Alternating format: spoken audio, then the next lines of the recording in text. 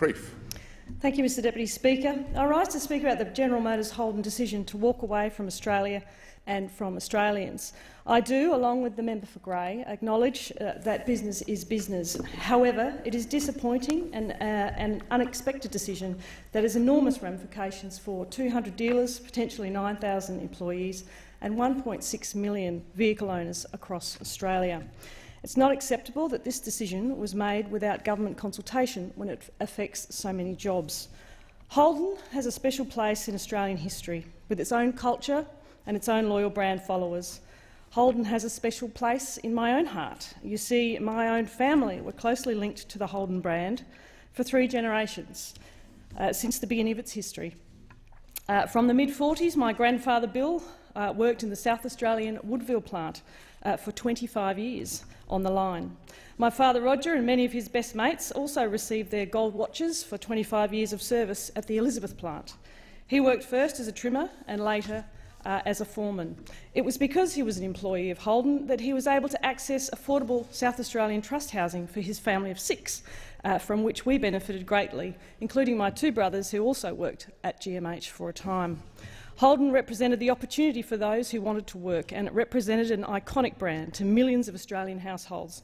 In the 70s and the 80s, you were either a Holden family or a Ford family. The day the factory closed in October 2017, plunging hundreds of workers into unemployment, was a very sad day for the people of my hometown, and it saw the end of car manufacturing in this country. It was a disaster for the local economy and the end of an era for the workers of Elizabeth and their families. Like 199 other dealerships across the country, Von Bibra Motors in Southport have been severely impacted by this decision. Max Johnson, who's the general manager, said, "It's bad when a franchise just pulls out from underneath you." 5 jobs were lost immediately, and over the long term, 20 jobs will be lost. My heart goes out to those families in my electorate who have been impacted by this decision with no notice. At the peak of Holden Southport, Von Bibra was selling 100 cars a month. Now, more than 30% of their turnover has vanished. Von Bibra invested $3.5 million in November 2018 to renovate a new showroom for Holden, and they are now left with a shiny new showroom that houses second-hand vehicles. Wade Von Bibra said the decision to build was made based on the advice from Holden, who gave assurance for the long term, and it was very disappointing to be completely blindsided. On behalf of Wade and the injustice to those who worked for the brand with loyalty and dedication for decades, I call on General Motors to ensure that their final act in Australia is to adequately compensate Holden dealers.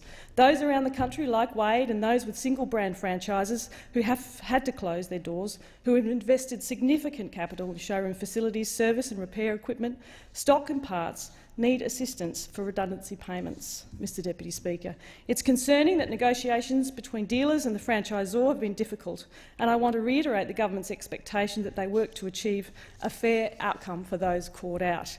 It's time for GMH to do the right thing by these dealers who've carried their brand, and to recognise that there are 1.6 million Holden automobiles currently on Australia's roads.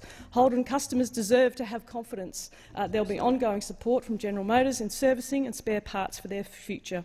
Wade Von Bibra tells me that negotiations are back on the table for dealers, and I call on Holden to do the right thing by Australians. The Morrison government has made regulatory reforms to automotive franchising arrangements to make the system fairer for consumers, dealers and manufacturers. The amendments to the Franchising Code of Conduct commence on 1 June 2020, and the reforms are in 3 areas: end-of-term obligations, capital expenditure and dispute resolution.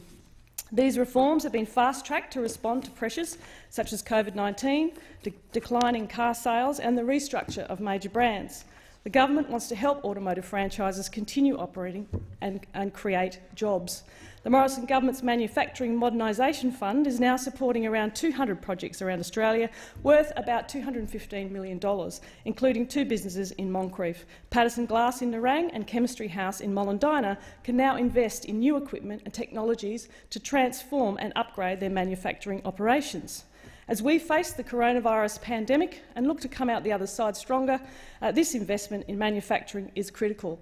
I commend the Morrison government's determination to further strengthen Australian manufacturing, and the current pandemic gives us the opportunity as a nation to reassess and commit to the value of Australian-made